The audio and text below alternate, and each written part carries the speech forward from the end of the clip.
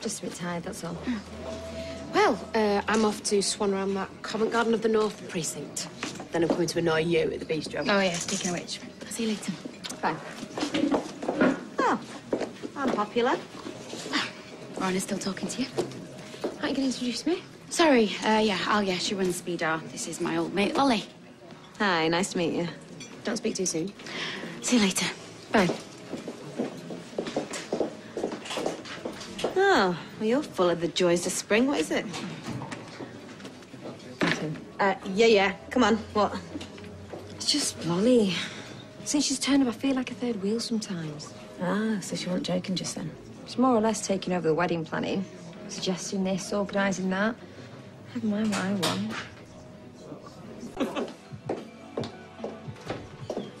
Oh, hey. Come to book a table. Sunday night for 4 people? No problem. 8 p.m? Okay. All booked. How's the wedding planning? Oh, crazy, but getting there.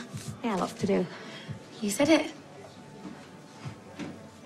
Is everything okay? Yeah, only I was talking to Rana earlier. Oh. Did you know she's not very happy? What? Oh, this Lolly. She just turns up out of the blue and... This Lolly? What's it to you? Well, let's hear it. Well, it's what it's to Rana, actually. Why? What she said? Well, she feels she's being edged out. What, by me? Well, you've taken over the wedding, apparently. I've been helping. She never said she was unhappy. Yeah, well, you don't always, do you? Has she told you to say this? Look, I was kind of hoping to get you on your own, but like Rana said, it's kind of difficult these days. Look, I just don't want things to go wrong for you both.